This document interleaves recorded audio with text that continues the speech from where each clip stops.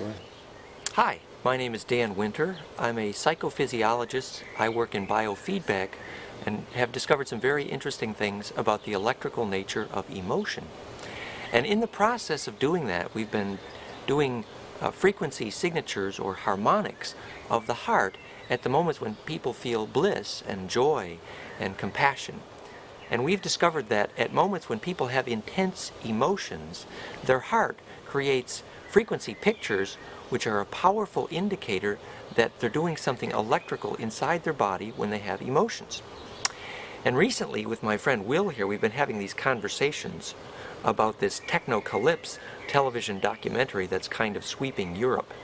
And we're a little troubled about a certain part of that. It has to do with the way in which they seem to be urging you to consider using little microchips and other ways to include machinery as part of biology. And they're kind of saying, well, there's nothing sacred about the shape of the body and the electricity of the heart, and machines can be doing this better. And so then we're actually stuck in the middle of something of a quandary, because my work on emotion has suggested to me that we could actually answer a profound question about what is the purpose of DNA in an entirely new way, which gives us a completely different view of what we should be doing with the relationship of technology to biological substances. So our little fun answer to this question of what is the purpose of DNA is very brief. It's called Bliss and the Magnetic X. And that's really the subject of our little story today. And it has to do with this idea that we believe we've discovered some secrets, some visions to exactly how human passionate, bliss-related emotion actually gets into the genetic material. And therefore, emotion's ability to program and shape, and we're going to talk about braid the DNA, has everything to do with the genetic material having been in this profound shape which nature put it in.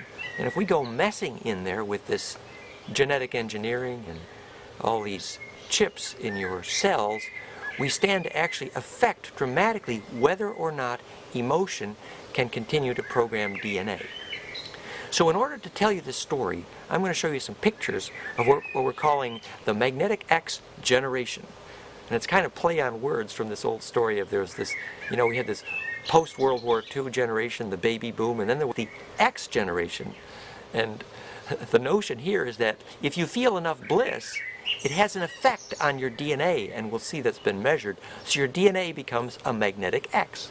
It's kind of a fun notion. So here are the pictures. First we look at this idea that, in fact, the X chromosome, which sort of determines what it is that makes woman versus man, actually has a magnetic field around it. This field is based on the geometry of the microtubules at the moment of cell meiosis or mitosis, cell division. And so you see that really this division of the DNA, the cell division moment of this living cell, is dependent on whether the X chromosome is literally, in a sense, magnetic. So the timing of cell replication, which when it's orderly it's not cancer, and when it's disorderly it is cancer, is dependent upon a magnetic field to align the microtubules and the DNA in this lovely ritual dance. So if the magnetic field's messed up, obviously the timing of cell division is going to be messed up. So we need to understand, where does the magnetic field around DNA come from? This is a picture from the early, and you can even zoom in right here. This is the early X-ray photographs of DNA when they first tried to model genetic material as having a double helix. The Watson and Crick moment was when they were able to interpret this magnetic X. They made an X-ray photograph. They said, oh, the only way you could cast an X-ray shadow of the DNA protein was to account for that, it had to be a double helix. So DNA as a double helix was first discovered specifically because, literally, the X-ray shadow of DNA was an X. It's a magnetic X. And we're going to see that has meaning in terms of what's squirting out of the places where the DNA crosses itself. You know, crosses itself, sort of makes a blessing. Well, the cross on the cross turns out to be the mechanism of braiding, which we'll see in a minute may in fact be emotion-induced. So what we're getting to here is there might be a reason not to mess with the spacing between the codons of your DNA. And while all these biologists who are hacking up your DNA in this genetic engineering call it junk DNA, they're affecting the spacing, which affects whether this X cross in your DNA works to make a good harmonic squirt gun, a harmonic cascade, a way of laddering the frequencies. So let's look at some more of the pictures. The idea is that in the genetic material you have a nest of magnetic fields where each of the magnetic fields is like a donut inside a donut. And when the donuts or field effects nest properly in the DNA, then they make this X, which we'll see can actually project harmonics out through the throat of the X. And this becomes a way later we can talk about how DNA gets a field effect that goes faster than light. But let's just take another little simple picture here of how the braiding works. This is like how you make a ponytail in your DNA. So the point is, what the scientists who have been talking about your DNA may have been forgetting here is the difference between the short wave, which is this helix, versus this wave on the wave of the wave on the wave. So you get this braiding going on where you're going down the throat, where when finally you see this actual X in your DNA, what's actually happened is there's been a braid on the braid of the braid of the braid. And you have this very long wave now superposed in your DNA. Let's tell that story for a second, and we're going to cut to a little movie here.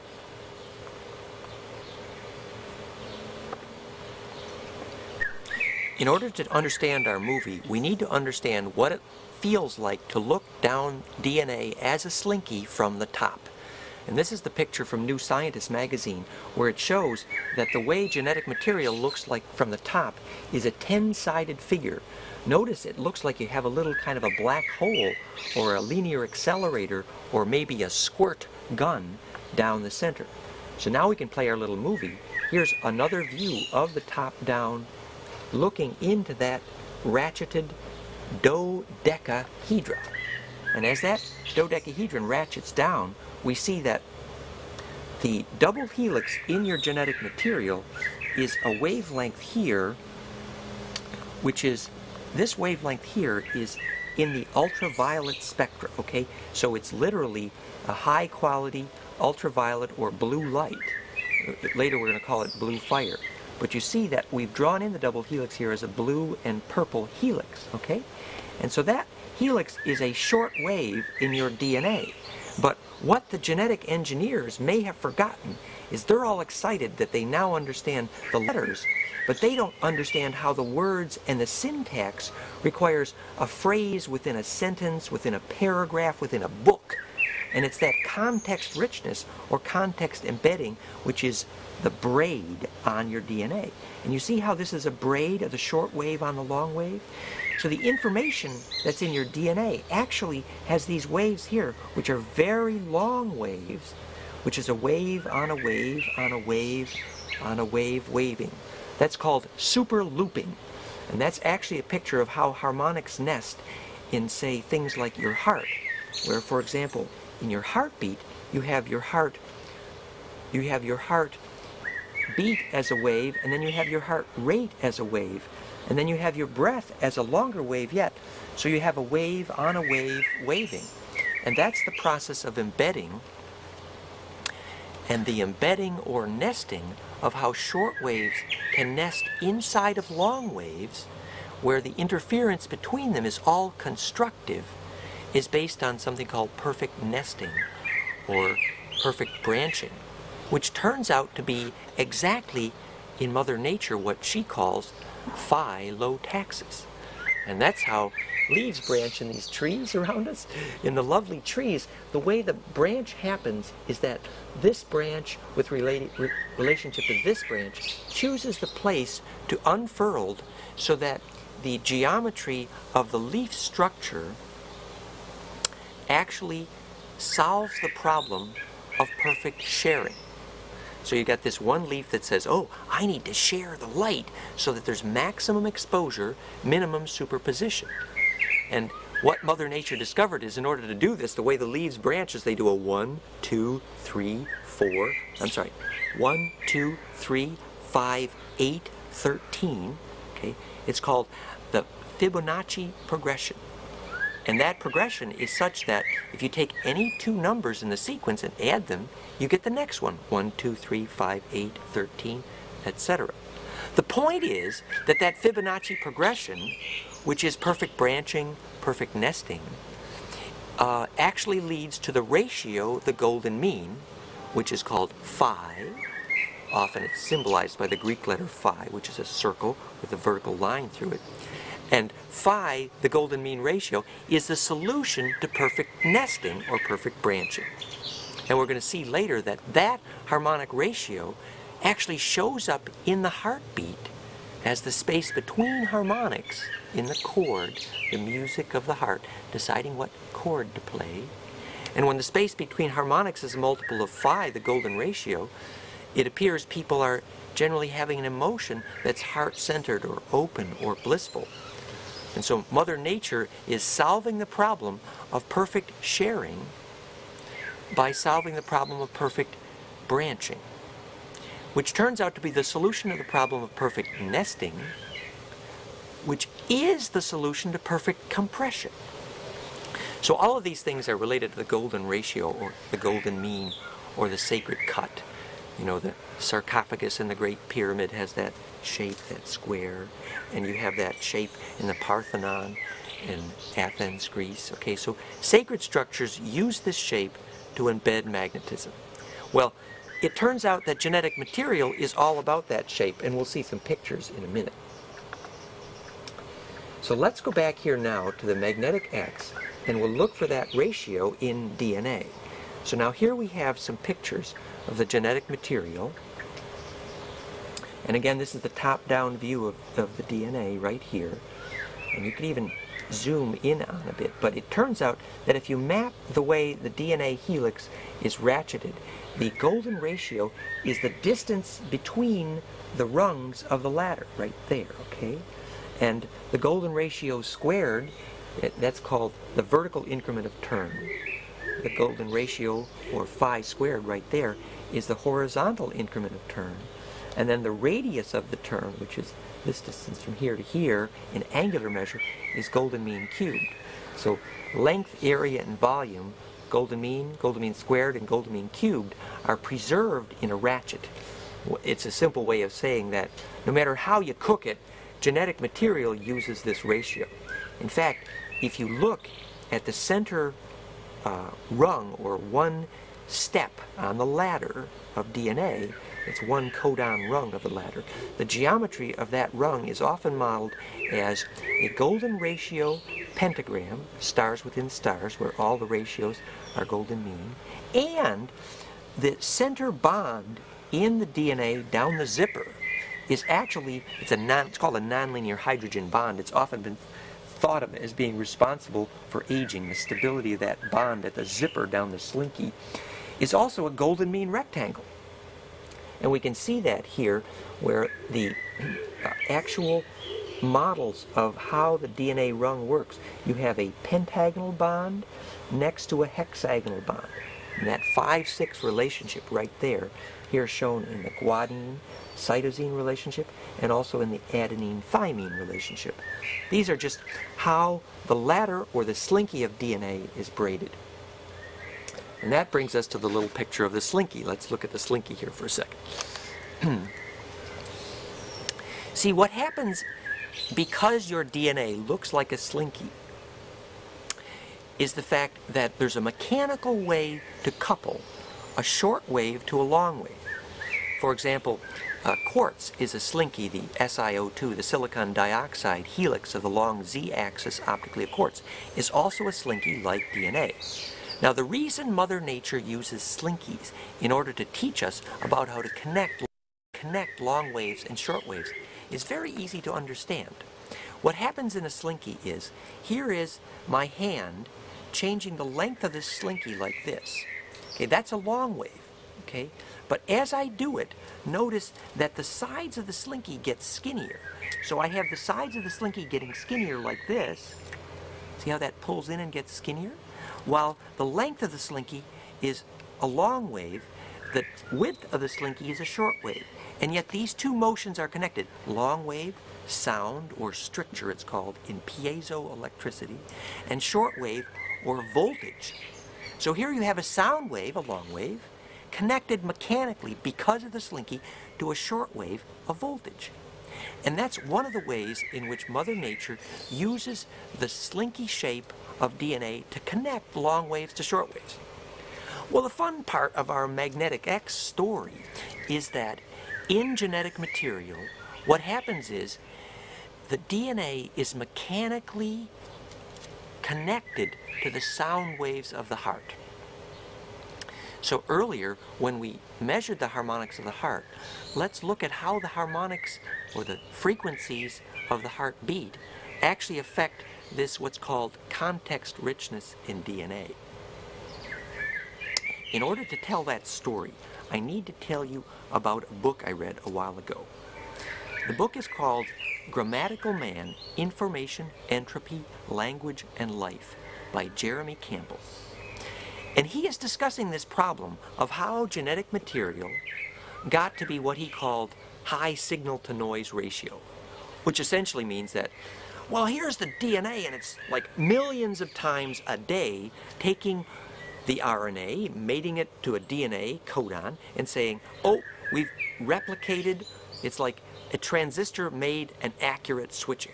The thing is, the DNA makes this switching operation, this mating of pairs, like sticking two pieces of puzzle together, millions of times a day. And it does it with such incredible accuracy, it's called high signal-to-noise ratio. Well, in this book by Jeremy Campbell, Grammatical Man, he tries to scratch his head and say, golly, how did the genetic material get to be so able to make millions of these information transactions and make so few mistakes? And after lots of fun in the book, he finally decides it's a language problem. It's exactly like if you had a book, and the book was made of letters. And so the letters are like ABC and all these words, and then you had a word within a paragraph, and then a paragraph within a chapter, and then a chapter in a book. Now supposing little Johnny got the book out one day and used his pencil and scribbled out a couple letters, and there were a couple letters missing in the book. Well, the fact is, if you were sitting there reading the book, you'd have so much information about the context that, in fact, you'd be able to replace the missing letters.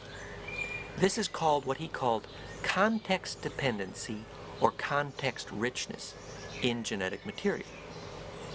Well, his answer to the question of how genetic material got to be so accurate in making these information transactions was that because there is so much context richness, so much like, well, here's the example he gave. He said, if you were a computer programmer and you were trying to debug DNA, but it was exactly like debugging a program written, let's say it was written in a high-level computer language like C++. Now, in a high-level computer language, you take one instruction and you effectively have grabbed a hold of a block of machine code operations that's huge. It's like a whole nest of operations. So, in fact, if you wanted to debug some fancy program that was making pretty pictures on your screen, and somebody showed you the machine code, this little hexadecimal location that said add to and multiply over here, you'd be like in a swamp of soup that would like mess you up forever if you tried to debug the software using the machine code. So what you have to do to debug a program is look at the context or long chunks or blocks of code. And these long chunks or blocks of code is what we call a high-level programming language, which is basically like C++ or DBase. Well, the thing is, now we've got these genetic engineers today, and they just got so excited, and we congratulate them. It's very useful. But what they figured out is the letters in the code. They don't have a clue what the words mean yet, and they don't even know that such a thing as a paragraph existed. And if somebody told them there's such a thing as a chapter, the only way we discover that level of meaning in the genetic material is this thing called context richness. Now, context richness is the same thing, you see, as this embedding or nesting we just saw the animation about. So when you saw that short wave, which is an ultraviolet wave, which is the helix of DNA, that is in fact what your genetic engineer now thinks he understands. He thinks he understands how one code sits next to the other in this simple slinky, which is useful, but it's only the very beginning. Because in fact, what happens is that now you take this sequence of a certain series of codons in this little slinky, and you take this and you braid it into an envelope where the wave fits in this lovely little envelope. And you have an envelope on an envelope on an envelope. It's like saying, oh, the answer lies folded in an envelope. But that's easy to understand, because if you took thread and then you kind of braided it, you might have string. And then if you braided that string, you'd have a rope. And then if you braided that rope, you'd have a very fat rope. Now, if you were done, you'd have a wave the length of that very fat rope, which is a very long wave, which contains the wave of the string and the wave of the thread.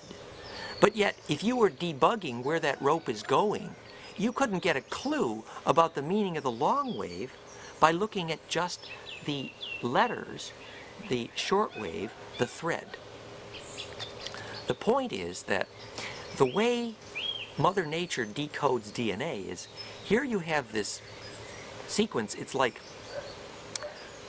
genetic material is lumped into these groups for a very important reason. It has to do with, like, the way you decode DNA is because after it's braided into the rope, the actual waves that are tucked inside do not get mechanical access to the RNA. So mechanically what's happening is the DNA, the deoxyribonucleic acid, is able to share its templates, its codons, its cookie cutters, so the half helix can say, okay, waltz in here, RNA, and mate to see if these two things fit together. That can't even begin to happen unless mechanically the DNA has access to the RNA. So from a mechanical point of view, if you're some of the DNA and you're tucked inside the thick, fat rope, you don't have access to the RNA. So guess what's happening? That particular section of code does not get read. And so, in fact, whatever mechanically does this long wave braiding in your DNA is what's called switching the active sites. The programmer.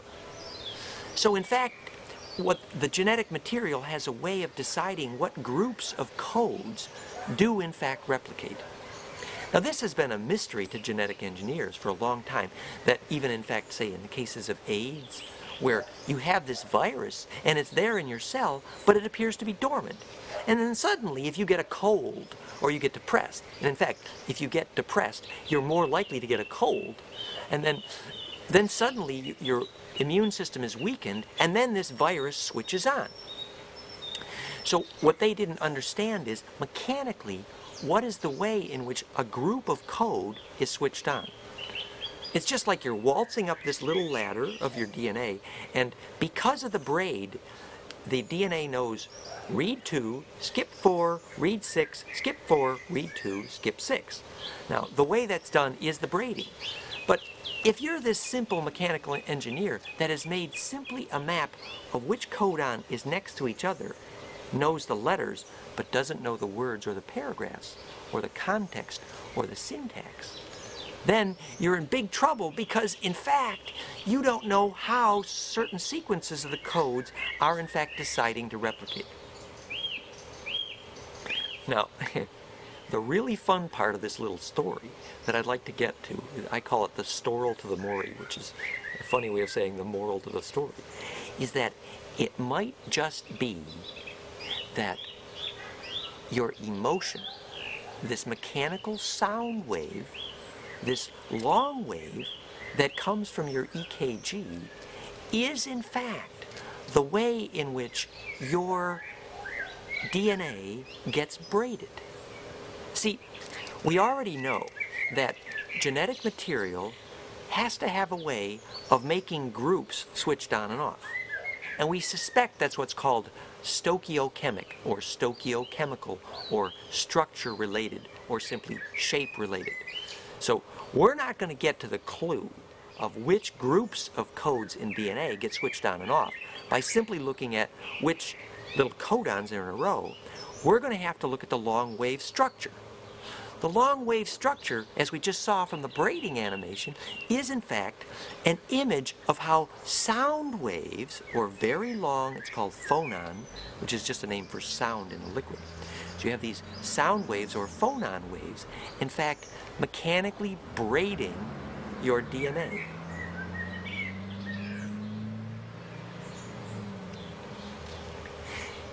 I hypothesized this, or suggested this as a theory, many years ago. I was working with the Heart Math Institute in California, and I wrote a chapter. It's also on my website at danwinter.com, and the chapter was called "Braiding DNA is Emotion the Weaver."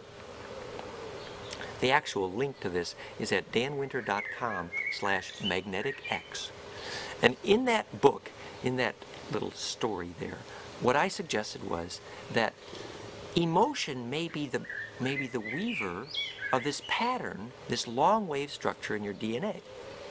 Well, we had these long conversations at the Heart Math Institute, and at that point there was a scientist there named Glenn Ryan who did an experiment based on the hypothesis at my suggestion. And the experiment he did was very simple. What he did is, when the DNA slinky or helix splits or replicates, there is an enzyme that's associated with how much glue or how much bonding has happened at what I call the zipper down the center of your DNA. The zipper is where the actual nonlinear hydrogen bond at the two halves of the codon break and mate each time. And that zipper is associated with a very particular enzyme. And all Glenn Ryan did was measure for the presence of that enzyme during DNA replication, splitting and recombining. And what he found was very profound, and we, with his permission, reprinted the paper that was published in the ISSEM, the International Society for the Study of Energy magazine. And the article is reprinted at danwinter.com/Rhine. That's R-E-I-N. And what he found, to summarize very simply, was that the presence of the enzyme that makes the slinky bond and unbond, that actually is the zipper, you could say. The presence of that enzyme varied dramatically with the amount of musical coherence in the heart. So here you have this heart harmonics, the heart sounds, actually affecting how tightly the DNA slinky was doing the braiding. And look what happens when you braid the slinky. You get this lovely little nest of donuts, okay? You get a nest on a nest. Well, the slinky doing this in your DNA happens mechanically, directly, measurably, in response to the orderliness of the sound harmonics coming from the heart. So let's take a little break here and we'll switch to some images of that. We wanted to just make the point that if we look at the harmonics in the heart at moments of intense emotion, we do in fact see these lovely cascades here. This is a biofeedback device we're working with that I invented called the HeartLink, and we'll have a new version soon. But what we do is we take the heart voltage here, the EKG or ECG, and we analyze the music coming from the heart between 0 and 20 cycles, and we see this cascade very similar to what we saw in brain waves, alpha, theta, and delta, same bandwidth. But then, what we see is when the great amount of coherence or music does come from the EKG dynamically, if we take the second order frequency signature, FFT, called septrum, we see that the space between harmonics is 1 over the golden mean ratio, 0.62. So, in fact, the space between these harmonics here is 1.618, as close as we can measure, which is the golden mean ratio. So, it appears that this interstitial spacing between harmonics is generating a cascade musically in the heart, which is very coherent. And in fact, we believe that if we take large numbers of people and analyze this space between harmonics right here, as it moves down from 1.0 to more space between harmonics, we actually have a table with large numbers of people saying they feel their emotion changing from head-centered to heart-centered, to more membrane-making to membrane-bridging behavior. So this spaces in the heart, space between harmonics, may actually be related to the way in which emotion is programming your DNA. So now we're going to look at this harmonic cascade here, as it might help us to understand how this music in the heart is actually creating the nest of electrical fields or donuts, which is like a cascade or caduceus that's affecting the way DNA is braided by creating a magnetic field around the heart, which may be the way emotion fabricates ecosystems, how you kind of build your world with emotion. So what we're going to do now is we're going to analyze the ratio, or how the pattern allows the nest of voltage donuts to converge around the heart. Essentially, we're asking the question, where does the heartbeat come from electrically? We're saying poetically, where do the pressures in the heart sort themselves out? Yet, pressure or tension is Tesla's word for voltage. So we're going to the literature now, and we're going to look at this book called When Time Breaks Down, the Three-Dimensional Dynamics of Cardiac Arrhythmia by Arthur T. Winfrey. Okay? And in this book, which is the kind of technical biophysics of the electrical origin of where the heartbeat comes from, we see that biophysics' technical answer today to the origin of the heart's beat is not just a concentric nest of donuts within donuts, but it's actually a three-dimensional revolved spiral that continuously redimples or returns inside out or reinserts itself or self-re-enters or self-refers. And we're going to see that this geometry of self-reference may be the issue of self-awareness and self-steering systems. This is a picture of each of the voltage donuts that converges at the heart. And we see that each of those voltage donuts is modeled on the fact that the 7-color map on the surface of a donut is self-organizing. And that's called a Mobius strip. And it's how a field effect can become self-feeding. And this spiral on this donut is able to self-re-enter because it, in fact, may be related to the golden mean spiral. So now, looking at the next picture, we see that this is just a clearer drawing that this heart is making a decision right here at this little point which I call the dimpling point or the turning inside out point, that a form of suction has begun to exist electrically, which is allowing this field effect to be pulled into this field effect.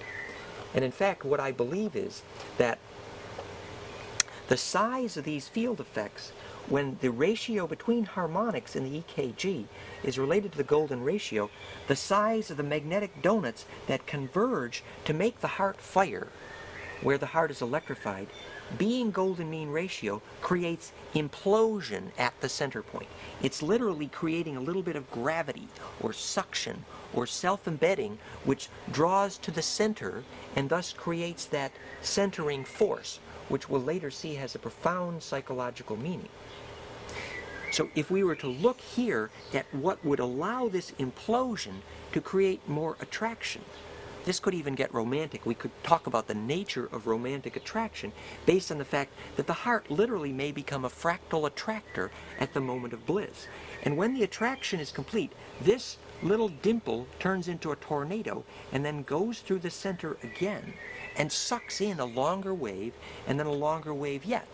So the phenomena we actually get is that the heart harmonics actually extend themselves and the cascade completes itself. So the heart, in this sense, ascends the ladder of frequencies, climbing the number of donuts. Let's look at this picture. The number of donuts which get sucked in becomes a very long wave. So this becomes a picture of the way in which the sound and the voltages of the heart's beat actually become a mechanism for creating a sonic ponytail, which actually affects the DNA. So we're going to look at some pictures now of how this pressure is created in the heart. This is the central structure of the heart. This is looks like a vortex or a spiral strip. This is a drawing of what the heart looks like clairvoyantly in the theosophy literature. But we see that the origin of the heartbeat mechanically is based on the 7 layers of muscle which comprise how the heart is constructed mechanically. And these 7 layers of muscle turn out to be layered according to the 7 spins of the tetrahedron, which turns out to be the best way to squeeze. And so we'll just kind of zoom out here now and look at that symmetry.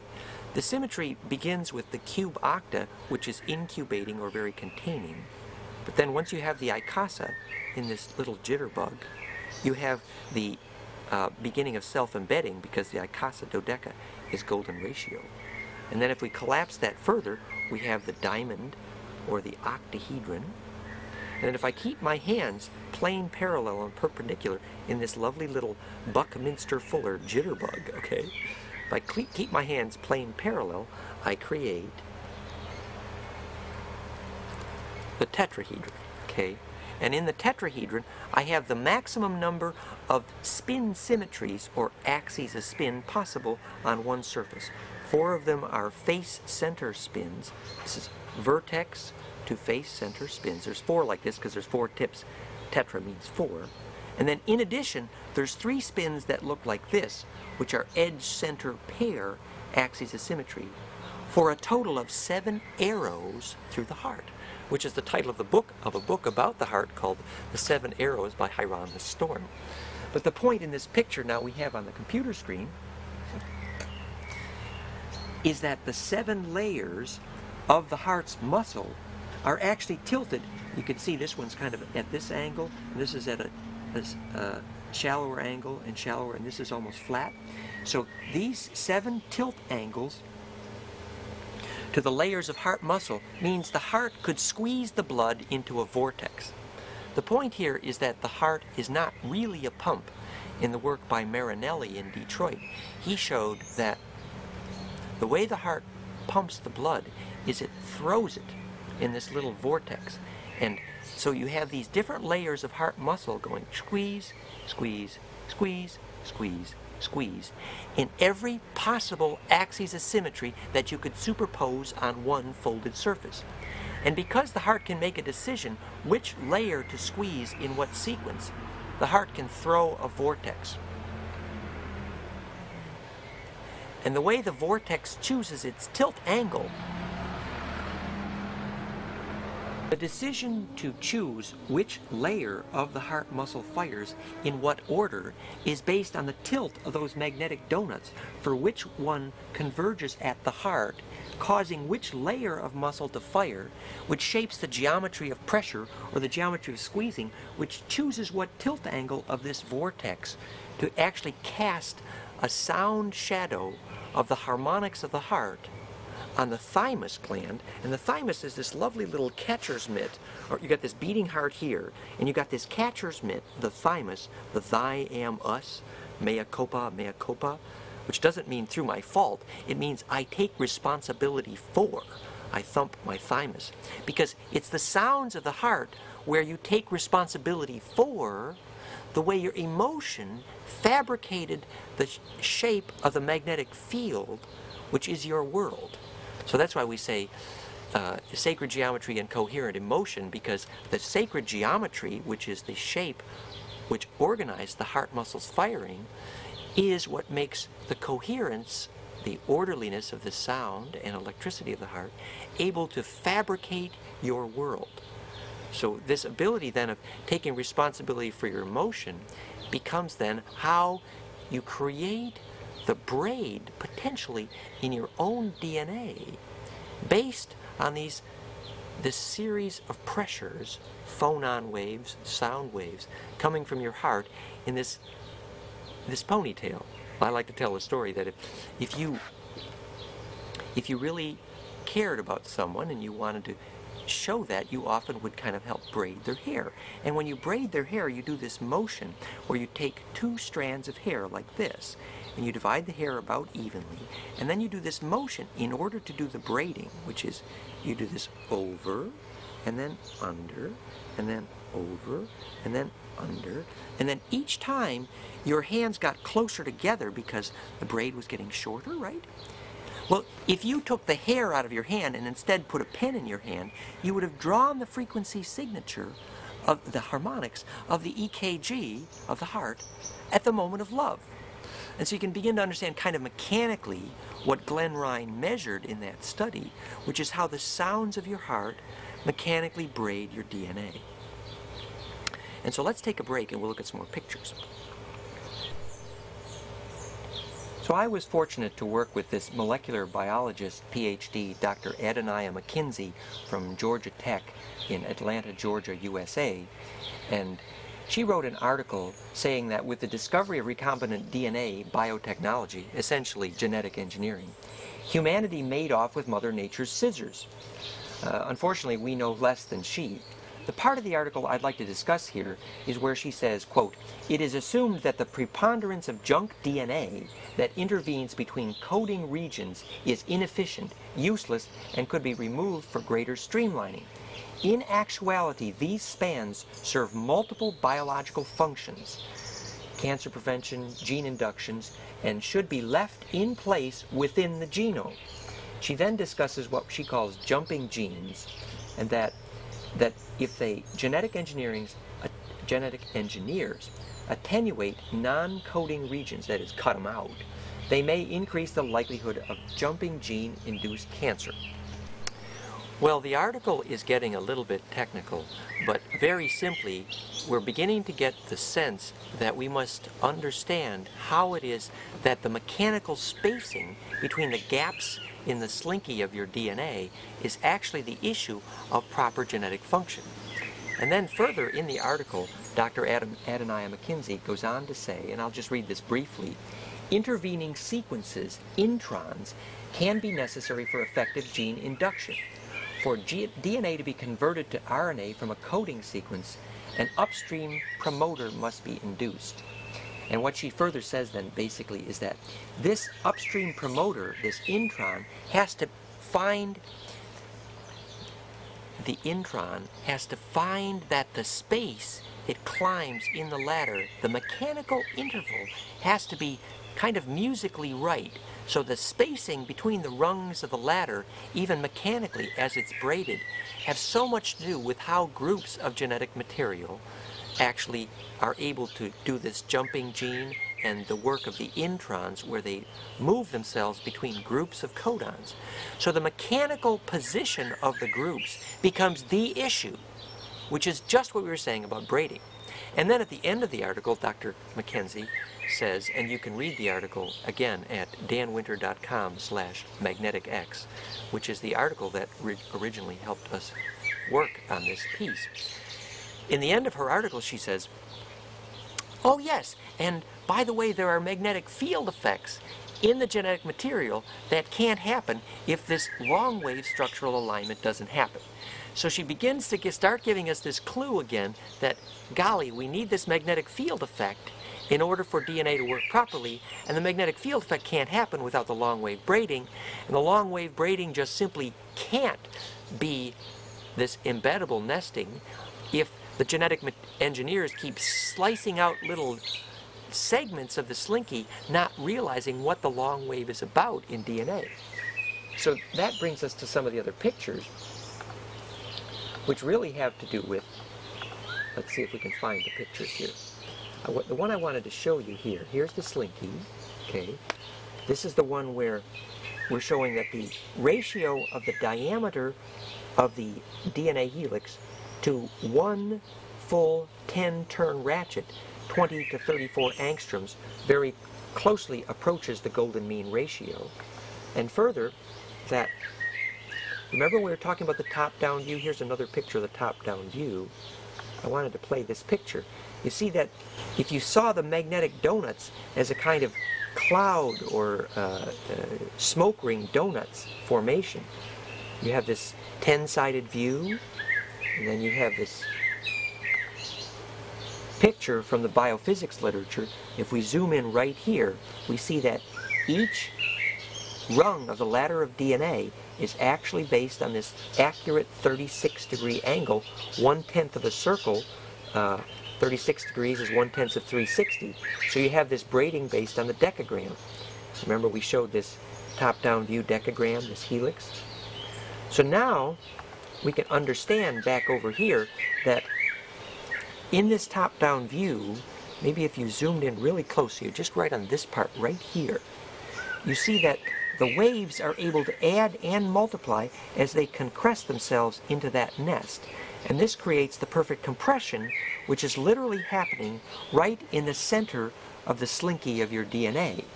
And this is the issue of the perfect squirt gun, which was back here. Let's see if we can find it. Right here. Here's the squirt gun action. Let's move this. I'm going to move this to center just a little bit. Okay. And you see that now we've got this X right here. Okay. You understand now that you had a braid of the braid of the braid on the braid. And eventually you get this X right here, where many short waves and many long waves cross each other right at the center. And that creates the phenomena of this harmonic cascade right here, which is literally the mouth of the X. That's the magnetic X. And the point is, what we believe is the wave fronts at that point begin adding and multiplying. And I'm moving this again, sorry about that, but I just want you to see the rest of this picture. See how the wave fronts begin adding and multiplying because of the perfect nesting of the wave on the wave. And that's what we believe is literally the implosion, which sends the wavelength through the speed of light at the center of DNA. And there's an animation I'd like to play for you in just a second about that. So here we're actually taking another look at the ratio of the donuts, except all I've done is I've revolved the sine wave in 3D so it looks like a flame or fire. And the ratio between the size of the harmonics is based on the golden ratio, so you get this concrescence, we called it. And you can see how this phi's ray or golden ratio could be almost thought of like fire. And we call this how the grid is ignited, but it's really just how the heart is ignited, how the fire is lit. And this is a little animation we prepared so you see how these heart harmonics become ordered right here. The harmonics become very nested, and that creates a cascade where the frequency signature of the harmonics at the moment of bliss shows that the second order frequency harmonic analysis looks like it's the wave you started with. The wave is in the wave embedded, and the interval between harmonics is golden ratio, as close to 0.618 as we can measure. And that creates this pattern of what's called perfect bifurcation or perfect branching. Okay, this is branching. 1, 2, 3, 5, 8. And the space between the branches is actually based on golden ratio, as is the nesting of the Mandelbrot set of perfect fractality, which is simply perfect embedding or perfect nesting, which we'll see in a minute is the business of perfect turning inside out nest or perfect compression. So bifurcation, or how to divide without dividing, the solution to the problem of separateness is solved by this phyllotaxis of perfect branching. And that creates that perfect spin path into the center, which is that three-dimensional golden mean spiral. And I just want to back this up just a little bit. So you see here that if we take those same 10 spirals of the golden mean, and we had seen them from the top view, it would look exactly like the top-down view of DNA we just saw. Yet, if now we see that revolved from the side view, what those spirals embed, here we've gone 32 degrees, which is from the hex to the pent. We've gone from a five-sided to a six-sided view. And if we revolve further now, we see the side view of these two, what look like pine cones right here. And this is a pineal shape. It looks like a pine cone, and it might even be related to perfect, what we call pining or yearning. It looks like a screwing action. And it has embedded this nest of this shape we call the dodecahedron, which is simply a shape which is based entirely on the golden ratio. So it's the beginning of the map to sacred geometry. And we see that as a particular shape which could embed itself one inside each other, just like these perfect little dolls where you see one inside the other. In fact, let's take a look at that in just 1 second. Remember when you were a kid and your mother would give you these little dolls where you had the father doll and the mother doll and the little baby doll, and they all fit inside each other? Well, they had to be a certain kind of shape so that they all could nest one inside each other. And this possibility of embedding requires this perfect shape. And it appears that at this moment of compassion, when we feel heart harmonics that are so ordered like this, it's because we literally create a shape inside ourselves which is so much like the shape outside ourselves that it starts this little implosion, this suction, this fractal attractor, which is literally the turning inside out of the heart's magnetism made possible because the inside looks like the outside. This is called becoming self-similar, which turns out to be the principle of fractality or perfect embedding. So now we can look back at our animation and see how the squirt gun completes itself. How the progression through the speed of light happens is because this wavelength and this wavelength and this wavelength are all in golden mean ratio. So they stand on each other's shoulders and they add and multiply recursively. And what they add and multiply recursively is not just their wave velocity, not just their wavelength, but their wave velocity. So what happens is that the wave that comes out the end of this, what's called heterodyning, or perfect wave interference, is that in radio theory, when the wave fronts stand on each other's shoulders, they create a squirt gun effect where the wave front can be pushed not just its wavelength, but its wave velocity. And when that happens in perfect embedding, the wave goes through the speed of light out right here. And that's how you get that squirt gun through the speed of light, which may relate to our ideas about spirit and ensoulment. Now we're going to begin to understand how you have this shape of this magnetic X in your heart harmonics, which is reflected then in the cascade of harmonics where the fold of a braid on a longer wave braid all meets at one point in a perfect magnetic X in your DNA. And if the short waves ratio to the longer wave yet, in that envelope, inside an envelope, inside a longer wave envelope, if that discipline of braiding, the hygiene in your DNA, is braid dense or spin dense or charge dense or bliss dense, then the squirt gun works. And what happens is the adding and multiplying can happen inside your genetic material, and you feel this implosion happen, which is the tingle you feel when you love somebody, when you tripped over a shareable thought. You felt something so profound that your hair stood up. It's this magnetic rush you feel, which is a magnetic X.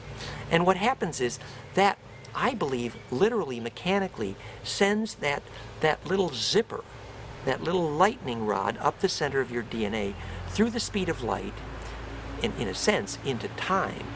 And I believe that we could understand that lightning rod going through the speed of light as actually the beginning of the spiritual notion of soul. So once more, to review, when these harmonics add and multiply not just their wavelength, but their wave velocity in perfect wave interference, what comes off the tip of this perfect little vortex squirt gun is that this wave, which is the side view of a golden spiral on a cone, has been pushed through the speed of light. And that's the beginning of the superluminal, or faster than light component, up the zipper in your DNA. So visualize your genetic material getting this inertia that can push it through the speed of light literally into time. And that little tornado within a tornado, when it gets going that fast, is the coherence that may be related to the spiritual notion of soul. That ensoulment may be the result of this perfect braiding in your DNA. So the issue of this whole conversation is about the fact that if you lose this perfect symmetry in the braid, the mechanical structural distance between the envelope sizes, short wave within longer wave yet, you may lose the ability to have this faster than light phenomena happen in your genetic material. What we're trying to say here in a fairly scientific way is the fact that genetic engineered food may cost your children their soul. And that is, it seems strange to put it such a spiritual notion in scientific terms, but in fact I believe that's what we're very close to, is we could describe the nature of what's sacred by describing the nature of what makes a wave sustainable. And waves become sustainable when they become compressible because there's no destructive interference. Perfect compression, perfect compassion, perfect fire, perfect awareness, perfect self-reference. So, quantify or measure ability to self-refer. The golden mean spiral is the only angle at which a wave can re-enter itself, refer to itself, non-destructively. So self-reference, self-embedding may be the solution to self-awareness. So what we're suggesting is, in fact, the front end of that worm up the slinky of your DNA may in fact get an eyeball, be able to begin to steer itself. Remember the Buddha at the moment of the bliss and the rapture? You saw this snake or the serpent come out from the magnetic field of the pine-shaped pineal gland, and that the magnetic worm is able to steer itself around and make choices. The ability of a field effect to become self-aware, to have a conductor, the ability of a snake to be able to choose where to steer, may depend on the fact of this perfect embedding of this magnetic X. So we're suggesting that magnetic fields become self-organizing when they emerge from chaos by becoming perfectly fractal. Golden mean ratio as the solution of perfect branching embedding may be the solution of fractality.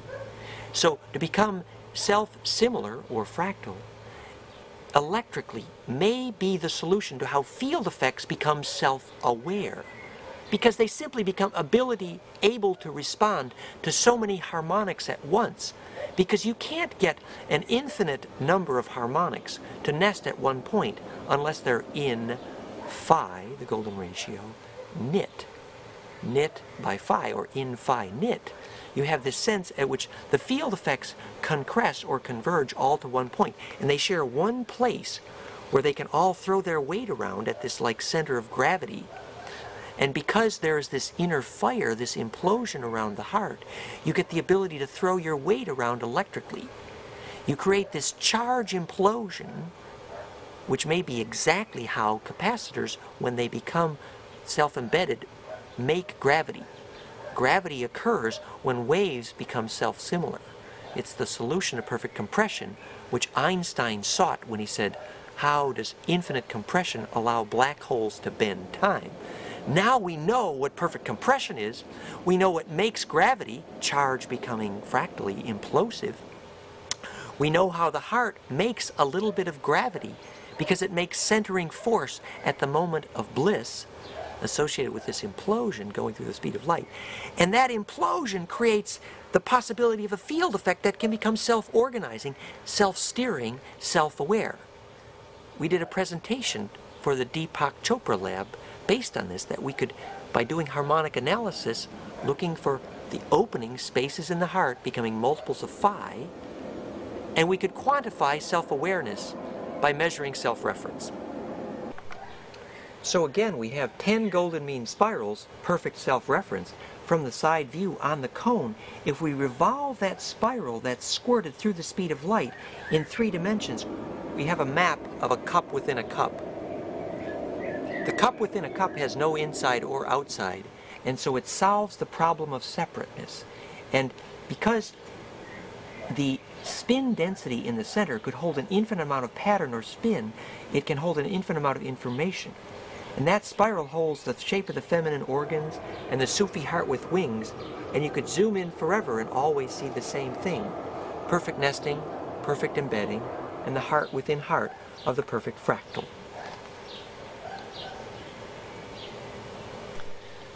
So just to look at that flavor one more time, golden mean spiral, perfect self-reference. Just to look at that golden mean spiral one more time in perspective, perfect self-reference, perfect self-embedding, provides a spin path to the center, perfect compression, which, if we look at that golden mean spiral from the side view, where it then does get squirted through the speed of light, and revolve it in 3 dimensions, we create a cup within a cup, which is the Holy Grail. It has no inside or outside. It solves the problem of separateness. It's how self-embedding happens in the blood, the sangreal, the song in the blood. And it can hold an infinite amount of spin, which is an infinite amount of memory or pattern. It holds the Sufi heart with wings, the feminine reproductive organs, and you could zoom in forever and always see the same thing. Heart within heart, grail within grail, perfect self-embedding, perfect self-awareness, perfect fractal nesting.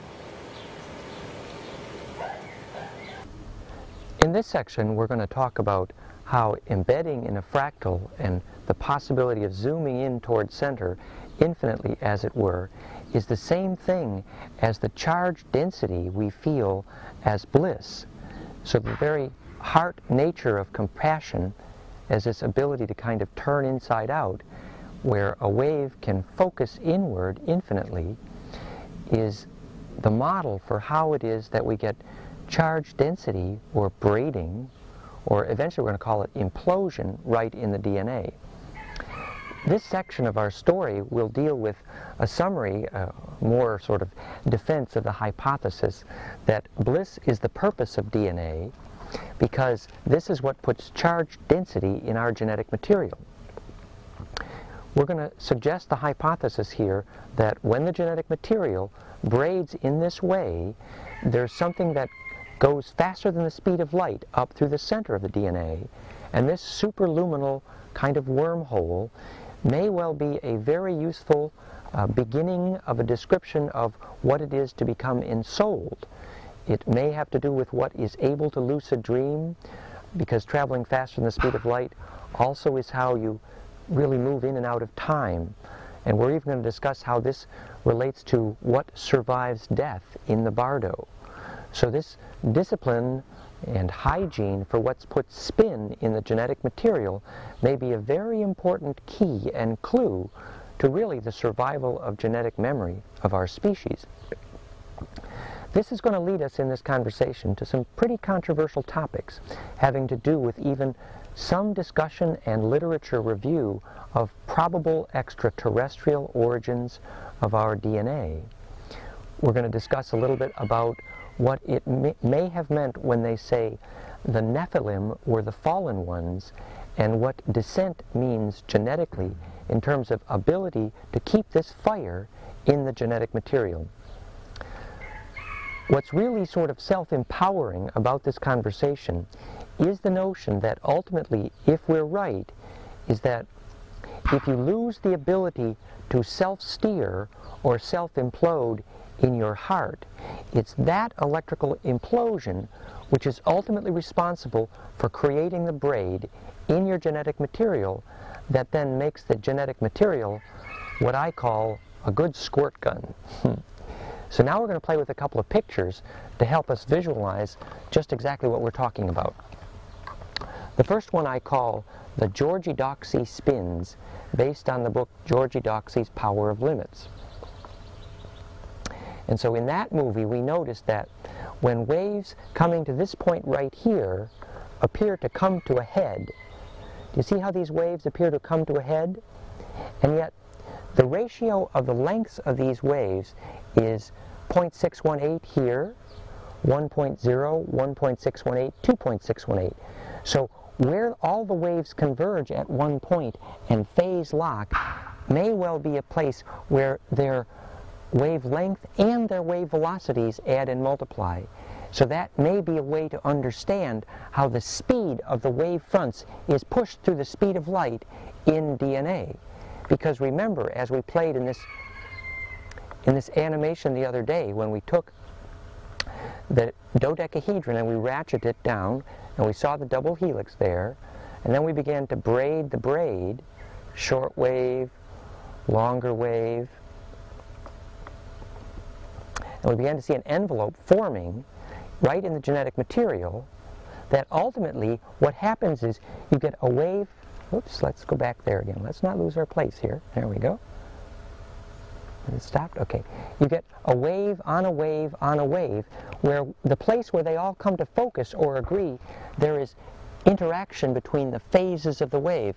So here you have the short wave, and here you have a longer wave yet. And in the nature of the genetic material, there is the possibility where the waves cross and make that X, where they all come to that one point. They add and multiply the speed of the front wave. We call that the magnetic X, and I'm going to play you just one more picture of that sort of magnetic X story. How's the radiance of your magnetic X? Remember that here's the braiding going down the DNA, and then you get that X formation, and then because of the nature of that X formation, at the cross point you get this improved squirt gun, where the harmonics coming out the X actually appear to probably go through the speed of light. So this is where we left off in our first part of the conversation, which was about, golly, it is probable that something superluminal is happening in the genetic material. A friend of mine named William Pensinger in Santa Fe has made measures of genetic material conducting signals faster than the speed of light. It's not unlike measures that have been done in monofilaments of gold, where if you take gold in a monofilament and you send high amperage through it, at the moment of crystallization, when it changes from a liquid whisker to a crystallized skinny piece of wire, as it were, that at that moment the gold monofilament can be measured to send magnetic signals not only superconductively, that electrical resistance appears to go to zero. This is documented rather extensively in the literature, but also that the wave velocity, the propagation velocities, begin to become faster than the speed of light. And interestingly, there's even some suggestion that you can take the end of a gold monofilament and weld it to the end of a DNA monofilament and measure that faster than light ability. And so obviously we have to ask geometrically, what is the source of this phenomena where the genetic material appears to have very special electrical capabilities to send signals faster than the speed of light, and as it were, with no resistance. And so for that, we're going to look at some models of what I call Creation Mechanics 101. And what I want to start with is a picture from the literature by this Professor Moon at the University of Chicago, where he was modeling the electron shell and the nuclear geometrics as platonic solids. And he specifically showed that palladium here, I don't know if you can see it very clearly, but the palladium atom here is clearly dodecahedral. Remember in our little animation that if we stellate the dodecahedron, let's go here to the greater maze, that if we stellate the dodecahedron, here's a dodeca, icasa, and an outer dodecahedron. This stellation of the dodeca, icasa, dodeca is such that we have this edge length ratio 0.618, and then the stellation is 1.0, the icasa 1.618, and this stellation, again, edge straight out, is 2.618. So you have this perfect embedding, which is simply a crisscross of all waves based on golden mean ratio, so they can all add and multiply. This is the geometry of DNA, Earth grid, and zodiac, we believe, perfect embedding, and may relate to the City of Revelation models, the foundation stone of theosophy. And yet, it's simply a model of perfect implosion. So, in the discussions about how the genetic material may in fact create something superluminal, this three-dimensional shape, dodecahedron, in two dimensions it would look like Betsy Ross's drawing of stars within stars. It's the pentagonal star. And in that symmetry, the adding and multiplying of waves going to center can constructively interfere infinitely. And that's, we believe, the model of perfect compression, perfect implosion. So here we have a top-down view of DNA again, and we see that it's comprised essentially of this spinning dodecahedron, which has ratcheted down a helix. And again, we look at the pentagonal rungs of that ladder, and we're going to try to visualize a little bit more clearly how this is the key to the perfect compression. So now we're looking down the zipper at the center of DNA, what light might feel like being accelerated through the speed of light because of that braiding. And the particular suggestion we'd like to make here, which is rather dramatic, is that there's a particular shape, this dodecahedron, which was the shape of Jodie Foster's vehicle in the movie Contact. And by assuming that position, the possibility of the compression down into the wormhole was enabled in the film. And she then inhabits these wormholes, and yet she then has this experience of, see this adding and multiplying down into this wormhole? Perfect heterodyning, perfect nesting, perfect embedding, perfect compression. And that again leads us to this idea of how this spin revolve into the Grail cup, the perfect turning inside-out nest we talked about. It seems to have no inside or outside, and yet we're seeing this is created directly from this experience of perfect nesting, embedding, compression. The Grail cup, Sufi heart with wings, feminine reproductive organs. But in this zoom, instead of morphing into a fractal, we're going to morph into actually how stars, this is a NASA photograph now of the collision of major star system. And we see that if you actually zoom in to that center Grail cup of the angel wings star cup Grail formation, that it's actually a fetus, which actually has a black hole in the center. Alchemy means from the blackness. So something is squirting in there that requires this embedding. Okay. So that's just a very suggestive, almost poetic little visualization that indicates to us that when we get very still and we have a great deal of charge density, which may in fact relate to the phenomena of bliss radiating from the heart like a snake charmer in a dance, that at those moments when the harmonics, what I call concress, that there is the beginning of a little worming ability that occurs that enables you to literally steer into stars. Now at first that sounds like a fairy tale. Even in the serious mystery and serious connection books, the authors say, well, when the Egyptians said, in order to get out of here you need to be able to ride on the boat through the heart of the sun, they said, oh, that's not real physics. But I've actually come to believe that the nature of the way the electrical field of the heart, at these moments when it turns inside out so effectively, it creates this, it looks like a pine cone, but it's literally a screwing action which takes the wave that was inside you and allows it to embed or fold itself into the wave nest of what was outside you. So at first you could visualize, you light this little fire in your heart, the implosion begins, you steer the fire around just like you would steer the attention around inside your body, and you could feel the tingle even in your little finger when you place your attention in your little finger. If you move your attention there with lots of focus, you can feel a presence begin to grow around wherever it is you placed your attention. The placement of attention creates the still point, around which then charge waves begin to grow like a nest inside a nest, like a donut inside a donut. And so the tingle you feel may literally be simply the result of the choice of the placement of stillness, which then aligns the wave nodes and begins the sorting of field effects, which eventually results in this tingling or presence or feeling. So moving attention appears to be the ability to move this center of electrical implosion.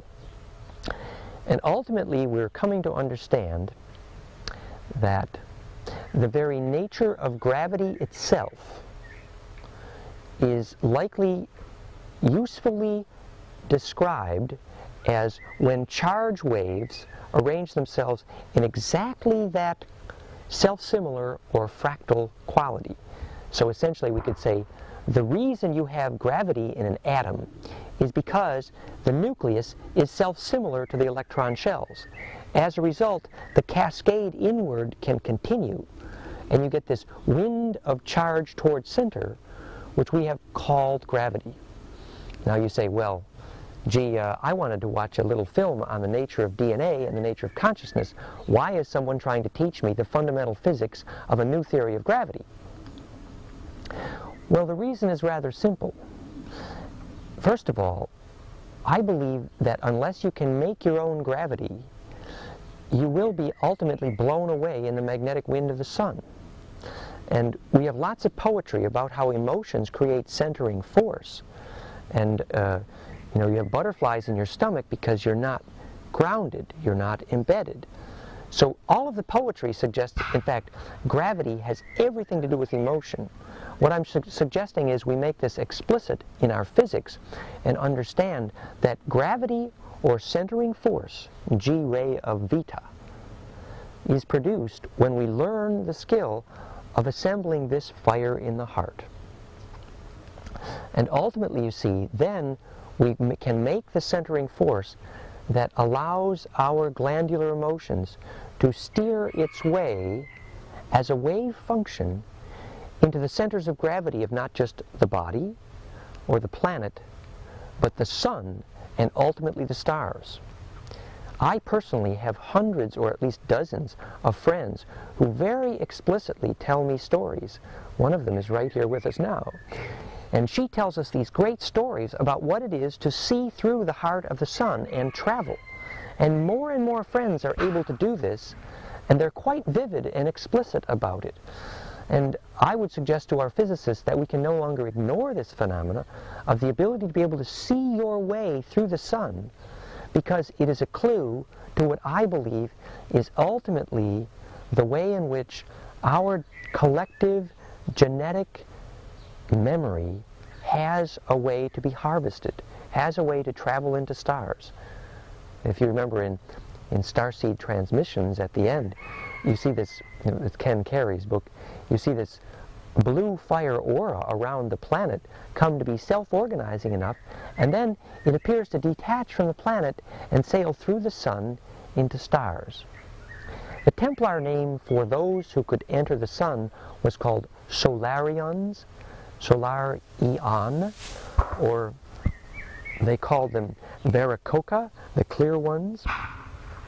The Anunnaki were a story of those Ans who could travel through the sun.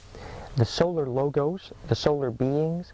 Every myth that, if we look deep enough, informs us that the ability to enter and inhabit the sun is the key to the way in and out of the gravity field of the solar system. This makes physical sense, and now I would like to understand that if we understand, I'd like to suggest that if we understand the nature of glandular emotion making implosion, we can understand this in electrical terms. So to make this story kind of more fun and bring it closer to home, I'm going to now weave a little bit of a fairy tale, which is based in large part on some scholarship.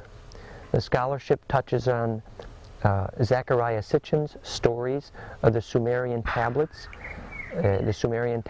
as enunciated in his books Genesis Revisited and the many books let's see, what were the other books of Zecharia Sitchin? 12th Planet, thank you very much. And so he has looked at the origins of Egyptian and the origins of the Bible and found them to be largely fairly poor translations of the Sumerian tablets. And looking closely at the Sumerian tablets, he's come to believe that these are stories of the arrival of an extraterrestrial family aboard an artificial gene-splicing planetoid called Nibiru, and the group were called the Anunnaki because they were in the descendants of An, or Ea, E-A, for whom I believe Earth was named. And this word for An, for example, became the word for God in many languages, including the story of Tuatha De Danann, D'-A-N-A-N, from the Celtic, which literally means people of the gods, and even our Danube River, D-A-N, and my name, Dan, all meant in the lineage of An, of the Anunnaki. So this word for being present with the gods is very, it's pervasive in our historical myths. So there's probably some truth to this scholarship on the Sumerian origins of our culture, which suggests an extraterrestrial origin. Now, I'd like to hint that there may be some great genetic meaning about the origin of what I'm calling ensoulment, or getting a soul, in the DNA when this implosion happens, in what was described in the Sumerian tablets and even in the Bible as what it meant to fall, as in the fallen ones, or Lucifer, or more particularly Nephilim, or the order of the Nephites, which was transliterated literally as the fallen ones. What I'd suggest to you humbly here is the possibility that what it means to fall is literally the loss of the ability to implode or self-steer your own genetic material through the speed of light into time. The little joke we've come up with from various sources here is that if you have to travel in time using heavy metal instead of genetic material itself, that means you're, quote, from the wrong side of the tracks, or it's rather embarrassing, or you have fallen. In order to understand this principle, we're suggesting that the genetic material loses this self-steering ability with the loss of bliss, and therefore the beginning of relying on external sources for that implosion in the DNA is the story of gold mining on this planet. And so that's this fun little story we're going to tell, which weaves together the theme of manna in the Bible and ormes, as it's described by David Hudson in orthomolecular rearranged gold powder, essentially, which sounds very similar to the wormy, the worm, and the spice, as it was described in the book Dune, where you ate this powder, your eyes turned blue, and you became essentially able to steer yourself in time. And the story was that they came to this planet, the desert planet, Arrakis. And Arrakis, by the way, is literally a star in the star system Draco, from which we believe these Anunnaki came. In fact, I'd like to play you a little picture about this on the website danwinter.com/lionpath. So here is a picture of a Sumerian goddess statue. It's a goddess figurine from the Ubayyad, and here is a drawing of the way the Syrian Anunnaki versus what were called the Draco from Alpha Draconis, which is where the star Arrakis is located. And Draco, incidentally, is the shape of the Arabic letter L, and it's the layout of Angkor Wat and the pyramids at Senshi in China. And here's another drawing of a Draco from various people who believe they've seen them, and there are many. But what I'd like to play for you here is a little animation. Maybe we could zoom in on this for just a second. So here's the drawing of a Draco, or Orion Queen in that sense, morphed to this Sumerian goddess statue. And the similarity is rather evident. Now, this is perhaps a bit overdramatic, and you could say a bit speculative, and you would be right. But there's too much evidence on our planet of this relationship of ancient interventionism and culture. We just spent a delightful evening with a doctor here yesterday who told us a story about how the Mongolian culture inspired what became the Khazars, and which became the Ashkenazi, which then became the branch of the Jewish tradition, which he painted this elaborate picture of how the Bank of England and all the Masonics were all influenced by this Ashkenazi order, and so you get this kind of classic New World Order story, which all of us have heard pieces of. And one of the storals to that little Maury, however much you believe it usually is to see how our gene pool has, in a way, it seems, been parasitized. Or another way to look at it is, some of us believe that the Magdalene lineage was another name for the Mogs of the Aryan queens, this culture from Orion, and yet the Mog lineage becomes the inspiration for Magdalene's children, whom the Templars are protecting, and the Templars install insurance and banking for the first time in the West, which then gets bad press under the same skull and bones of Magdalene, purportedly, and the insurance and banking with the same largest navy on the planet with bad PR is called the Pirates.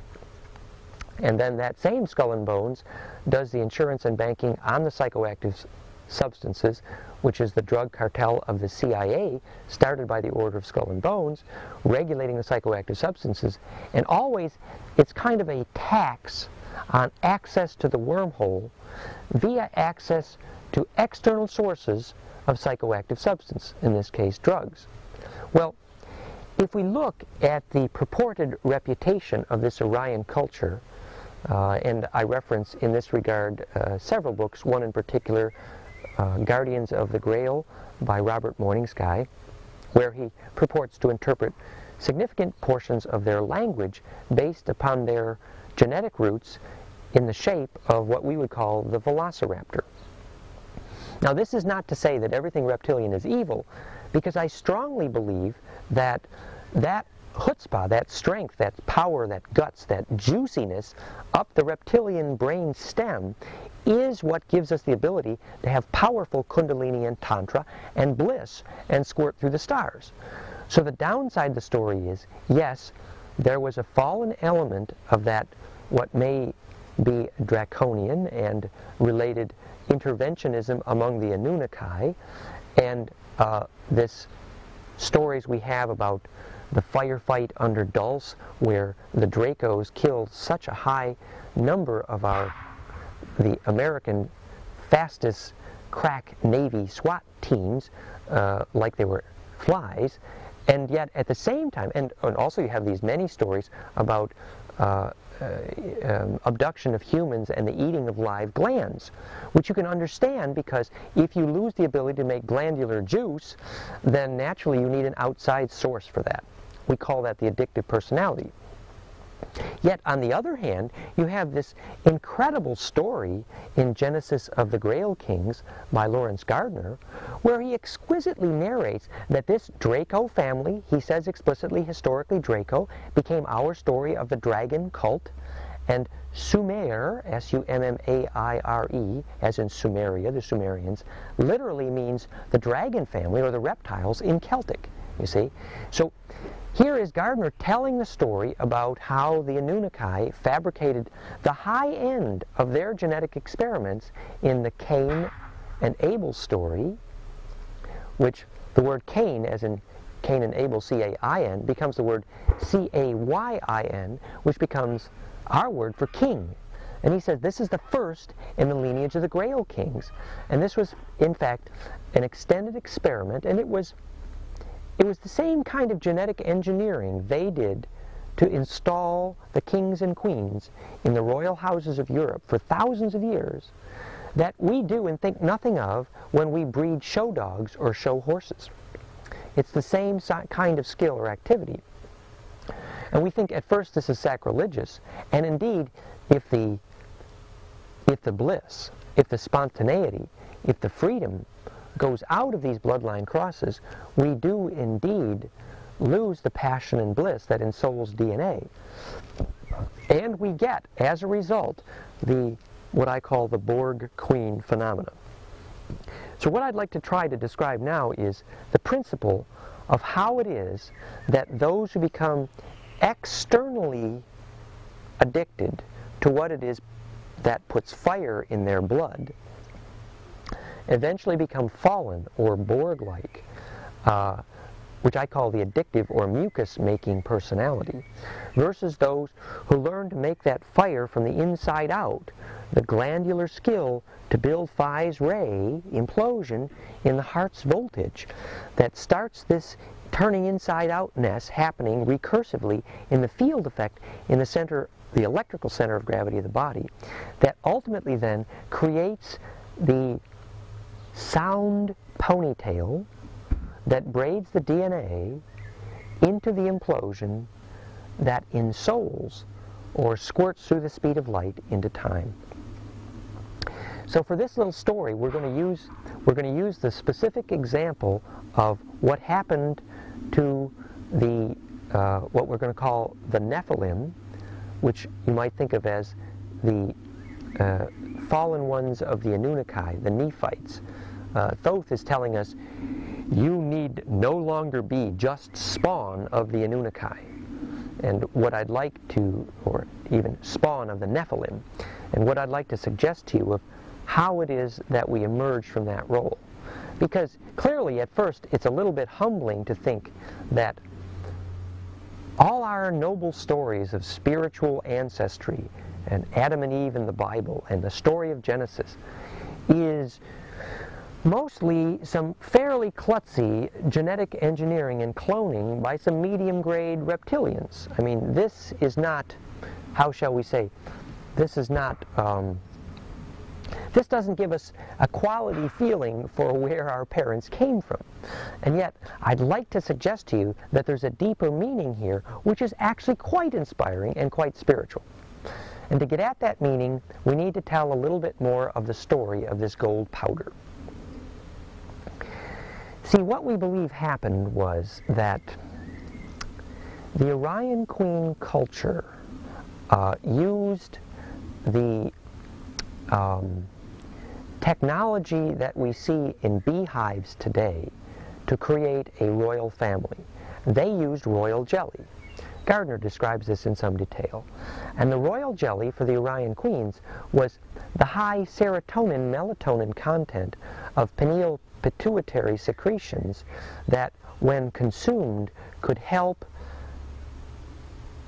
implode at the glandular level more powerfully the juices in the incarnating spiritual leader, or avatar, or Messiah. Gardner is suggesting that the word, well, first of all, one of the ways they fed this royal jelly was the menstrual blood of trained quote-unquote Vestal virgins, which is very high in serotonin melatonin. And this was called the oil of Messeh, M-E-S-S-E-H, which literally means juice of the crocodile, or best blood of the reptilians, from which comes our word Messiah.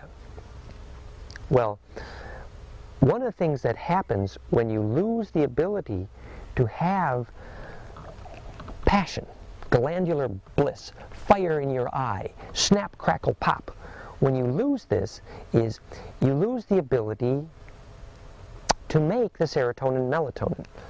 I used to joke with a friend of mine. She would say, on my way home from the cappuccino bar today, I realized that maybe I hadn't yet harvested any memories for the galactic core today, which means no bliss, nothing shareable, no charge density. Another way she used to put this was she would say, when was the last time your nostrils flared?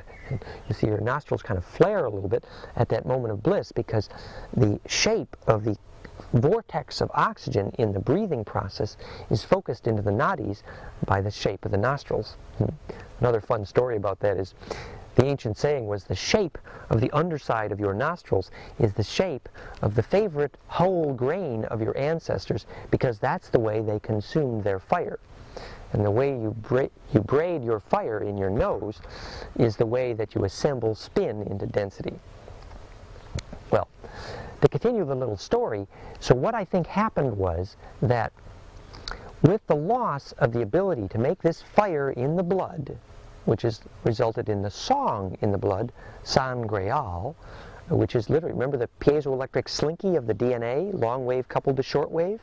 Well, that sound, when it's working well in imploding DNA, is a ringing in your ear that's literally the ringing in your DNA. Song in the blood, sangreal, which is, in a sense, very wave mechanically the voices of all the ancestors whose shape is morphically folded into your DNA.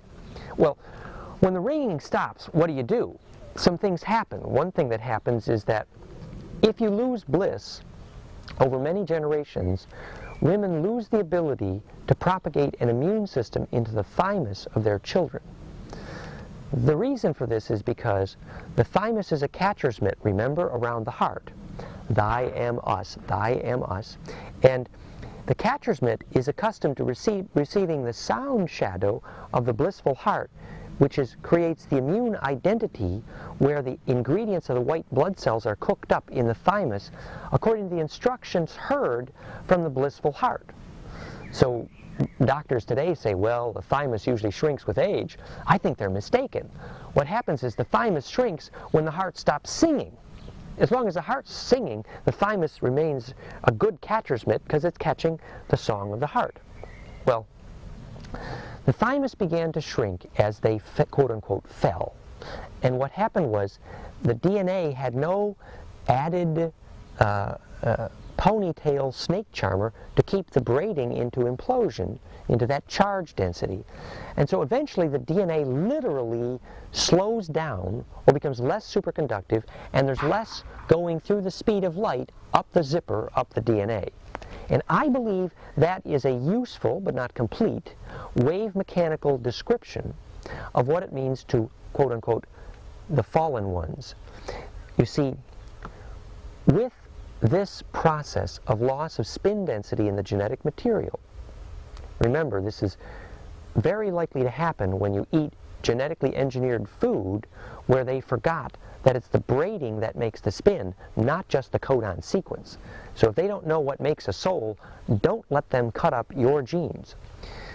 So what happens when they lost the ability to squirt this faster than speed of light worm up the genetic material, they lost the ability to lucid dream, they lost the ability to carry coherent memory through death, and they lost the ability to travel in time without using external heavy metal props. Essentially, they lost the ability to shamanically navigate stars. Remember, Shem-An is the Sumerian phrase to raise the Shem stone, which is to raise the highward firestone, which you could visualize as the Tower of Babel, of Baal, in Leolin and Ki. The Tower of Babel was the same shape as a pine cone of the pineal gland, which is a Shem stone. The highward firestone was simply a zodiac magnetic landscape, which we'll see in a minute. We'll play some pictures where you see this golden spiral on the plateau at Giza, around the Great Pyramids, for example. That's an example of a highward firestone, or a Shem stone, a zodiac temple landscape, where you create a magnetic fractal on the land, which you can then use like a lens, like a squirt gun, to squirt your genetic magnetism, your glandular juices, from your body, through the magnetic lens in the land, through the sun, into stars. So one of the things they lost was the Shem-An, the Anunnaki, the shamanic ability to squirt themselves into stars. And so their star elders. The star elders of the Anunnaki were the Solarians, the Veracocha, the clear ones, the ones who could inhabit the sun. They came through the sun. All of the legends, whether it's South American, Egyptians, always say they came through the heart of the sun. We see that the heart of the sun, seen clairvoyantly, looks just like a human heart. It's that perfect slipknot of turning inside-out-ness. So the result of their fallenness was that they had to find an external source for this spin. And let's tell this story with some more pictures. We'll take a little break.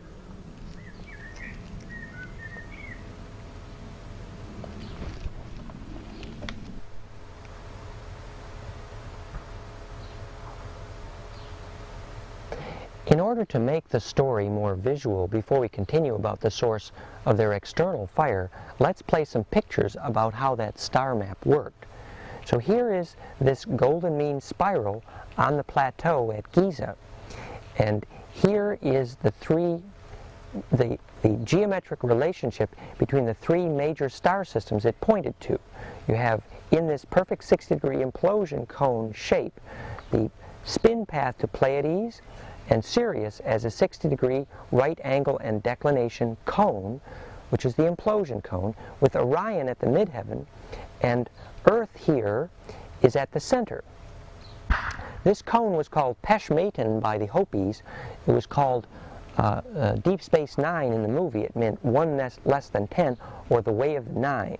And the wormhole that was created in the gravity wind by the arrangement of these heavy stars was used for the transport, commercial trade wind for star transport.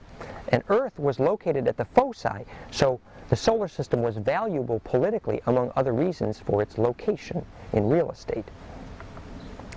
Here is another picture of how the three pyramids on the Giza Plateau line up like the three belt stars of Orion, and you have this Sphinx at the cross point. And this star map on Orion literally points to a place where, supposing you had just gone to sleep in the king's chamber of the Great Pyramid, and you were looking for a place in the stars which fit the morphic fractal resonance of where you were on the land, and you would end up wanting to zoom into the stars in a place where there was a pattern fit, where again, by morphic resonance, you could find the place where your magnetism fit the stars from your local terrain, so the squirt gun could work.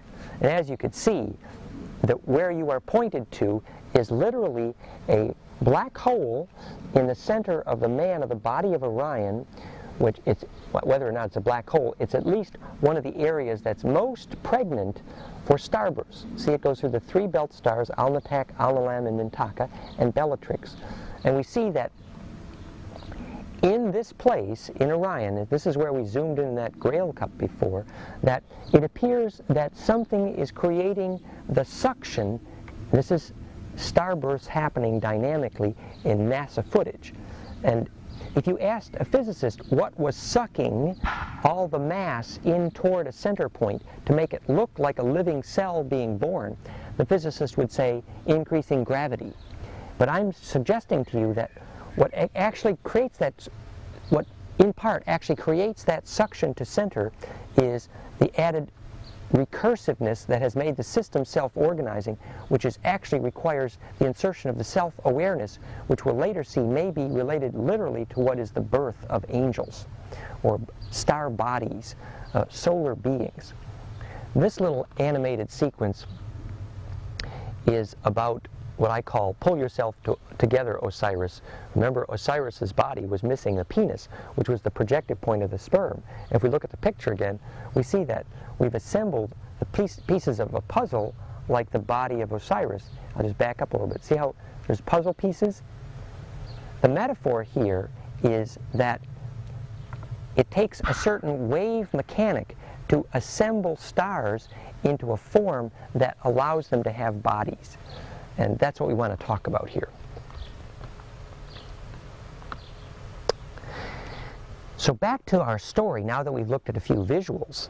The story was, here they were realizing they had lost a glandular source of bliss.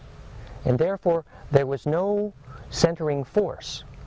And so nothing to engender charge density in their DNA, the implosion that ensouls. One of the stories that's told is many of the fallen one, including some of these Dracos, eventually would have 2 hearts instead of 1, which resulted in a loss of centering force biologically. And this was, in fact, told from the people who met them at Dulce and elsewhere. But the other major thing that happened is they became addicted to eating a replacement for the melatonin serotonin, which was gold powder, the manna orme spice. And the reason gold powder, I believe, works is because the outer valence electron shell of the what they call the noble gases or the noble elements, not unlike palladium, although palladium is not identical, that the outer electron shells, which are called the sp-df subshells, the df subshells is a 10-14 electron array, which is 5-7 donut pair, which is a dodeca Icasa array in symmetry. So essentially, gold is noble because it is so fractal atomically. It creates implosion at the atomic level. So when you submit it to lots of charge, it turns inside out effectively because it has so much centering force. Where it changes mass turns white. It looks like popcorn. David Hudson calls it orthomolecularly rearranged. It's white powder. But the wonderful phenomena is that it becomes soluble in water and blood. And that solubility in water and blood allows it to reorient the water molecules around that implosive symmetry, creating electrical implosion at the atomic level in the blood. Now, as we saw, that when you create implosion, you create sorting. So what happens in the blood when you eat gold powder is that all of the magnetic fields which are not sustainable are sorted out. That may sound overly simplistic, but I believe it's literally a description of how you fabricate a technologically immortal immune system. Now, in fact, it was very clearly described biblically and in Dune, and it's also described scientifically in David Hudson, that eating the gold powder drastically lengthens lifespan. In fact, they're joking now that you're only dollars away from immortality. So what was the problem? Why not just eat the gold powder and live forever? Well, this is a problem discovered after millennia by the fallen ones, the Nephites, okay? What happened was that if you rely on an external unifying source to implode your DNA, the addictive gold powder, you eventually have no individuation because the source of the fire is the source of what makes you, you. We call it ident, I tie. What ties the dents together on the soap bubble surface is the phase implosion that locks the harmonics that makes an immune system.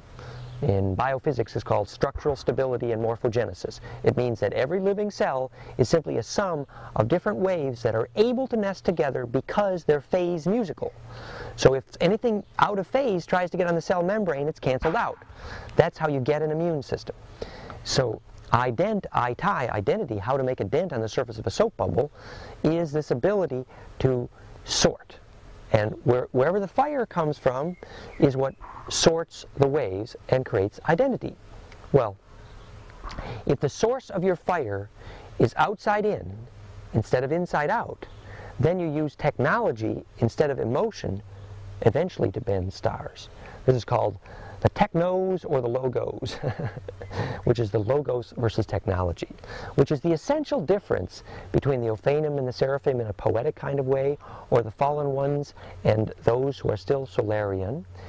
The addictive personality, which uses an outside source of fire, begins to create mucus, like those who drink alcohol and take stimulants like coffee and tobacco, because the self-not-self barrier begins to get confused because you start to burn yourself and not know the difference between your not-self if the source of the fire was not internal instead of external.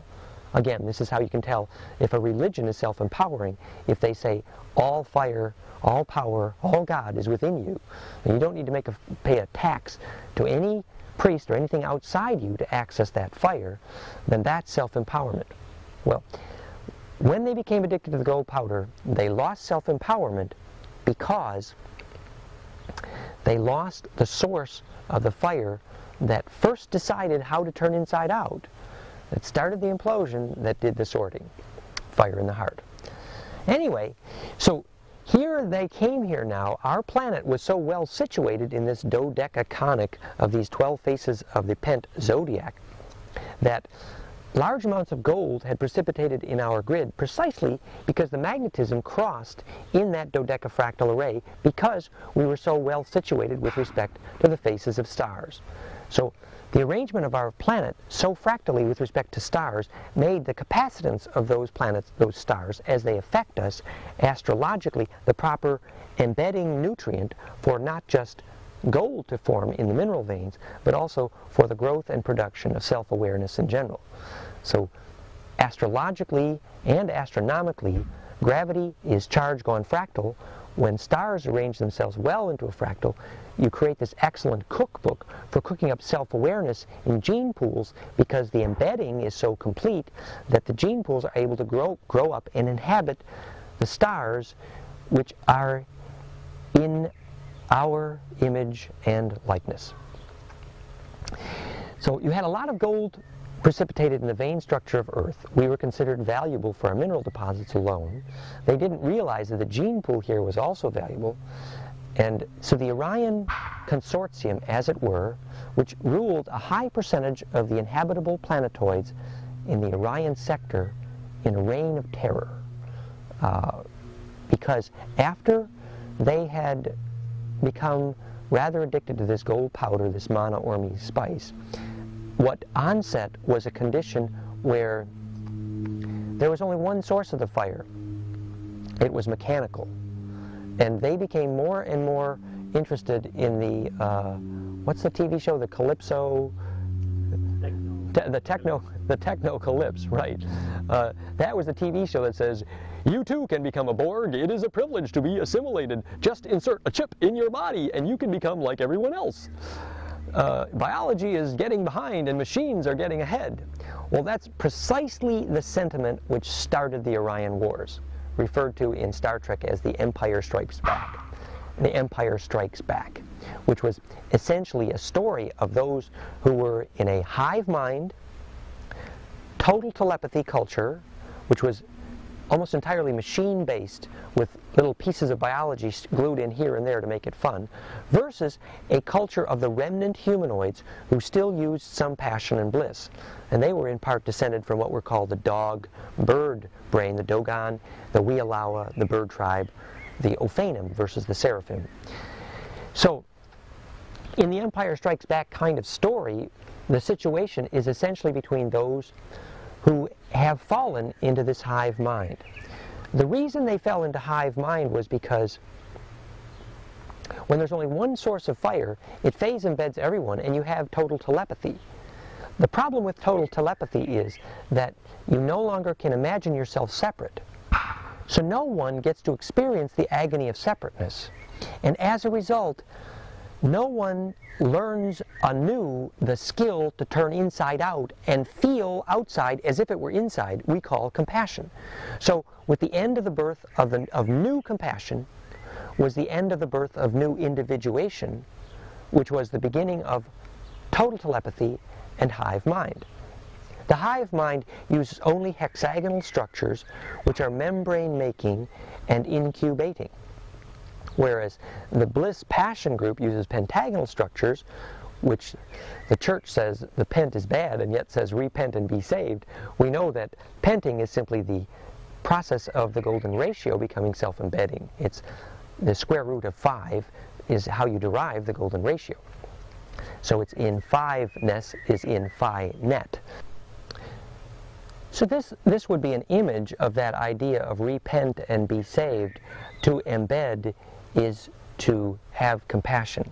And you see how this onset of recursion creates this principal embedding which is this principle of charge density. Let's look further here at this summary of these principles on the same page. Okay? So this is just another summary before we go on with our story. We've said the heart EKG voltage learns bliss, the result of perfect compassion, which is compression without pain, non-destructive compression. We say that perfect implosion equals inner fire, which is the same as fire. To be self-similar fractal is to feel inside the same as what is felt outside. So to be able to self-refer, and remember the golden spiral is the only angle at which a wave can re-enter itself non-destructively. To be able to self-refer, able to refer to yourself, is to be able to self-embed, is to be able to be self-aware. Again, fractality equals embeddability equals non-destructive compressibility equals turning inside out-ness equals scale invariance. To be able to be compressed, the scale changes, the ratio remains the same while the scale changes. Ratio is profane, scale is sacred. I'm sorry, scale is profane, ratio is sacred. So scale invariance equals spin density, equals information density, equals charge density, equals sustainability, equals shareability. And you see here in this actually became a course on managing chaos for business people. This equals marketability. It's literally the ability to create the perfectly distributable wave function optimized by this golden spiral ratio called phyllotaxis. Perfect branching is actually a deep and profound principle for how marketing, how business should happen. It's like in the Primer on Rotation and a Primer on Energy book series by Christ and Einstein. They said that there would be no shortage of energy and any resource if we didn't try to store, if we only distributed. But to have perfect distribution with no phase delay, no latency. I called to mind for a second the pictures of what they call internet storms. You know, you have a picture in the sky and it's a storm, all these clouds going around. You say, oh, if you really understood long waves of electrical pressure, you'd understand that they were literally collective emotion.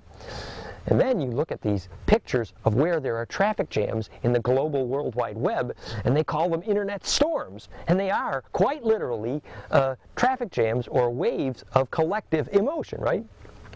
Well, the way you can best get your packet through this World Wide Web is to make a map of latency. I credit this idea to my friend Tom Belial, where he explains that if you're sending a packet around the web and you simply make a map of where the packets get slowed down, eventually you can make a map of where latency, that is delay, or the only thing that slows down the web is attempt to store. If there was no attempt to store, you'd have infinite conductivity, which would be perfect distribution. I give you another example. This is from the Buckminster Fuller book, 9 Chains to the Moon. If you had billiard balls in a row between here and the moon, if there was 1 millimeter between each billiard ball, and you hit the one ball at this end, it might take a year for the ball at the other end to pop off. But if the billiard balls from here to the moon were all touching each other, and you hit the billiard ball at this end, the billiard ball at the other end at the moon would pop off instantly faster than the speed of light. So the only thing that interferes with the possibility of infinite or infinite wave distribution, shareability, is literally phase delay. Phase delay goes to 0 when compression is perfect, and so you have this perfect instant, faster than the speed of light, distribution network, which is how E pluribus becomes unum, how waves become self-organizing, how ability to respond is the result of many waves. An infinite number of waves can come to one point, infinite. And so you're able to respond to all those waves at once, and that's the moment at which the eyeball at the head of the worm that is your genes appears to begin to choose how to steer itself. It's literally a donut that's squeezing itself inside out, but it's a long tube, so it looks like a serpent. I mean, people, if you see what digestion is, are really just a long tube. And digestion is where you squirt through the middle. Well, that's essentially how magnetic fields learn to digest starlights. And when the implosion geometry is right, the front end of the worm gets an eyeball. That's called, well, there are many poetries for that, but one is called the Lazarus effect. Lays are us in the book, in the Dune series. Another is called Quetzalcoatl Returns, the many-plumed one, which is, that's how the serpent comes to feed the eagle. See, the amygdala is literally the mouth of the reptilian brain stem. Amygdala is the name for the journal on fractals. Its shape is the almond shape of exactly where two golden spirals cross, and the almond-shaped is how you get sweetness squeezed in the amygdala of the brain, dripping onto the base of the tongue in the sort of plumbing 101 hydrodynamics of bliss juice pumping. And then this mouth of the reptilian brainstem amygdala, the nut shape of the fractal, in fact, Magdala, amygdala means to tower. Mag is the Orion queen. That Magdalene was the leading edge of this bloodline in the dynastic union of Jesus and Magda in the Grail bloodline. So here is the Mag deciding if it's going to take its bliss juice and pump it out the mouth of the serpent into the bird brain. And that's how the serpent feeds the eagle and Quetzalcoatl returns. And that's kind of the story of bliss.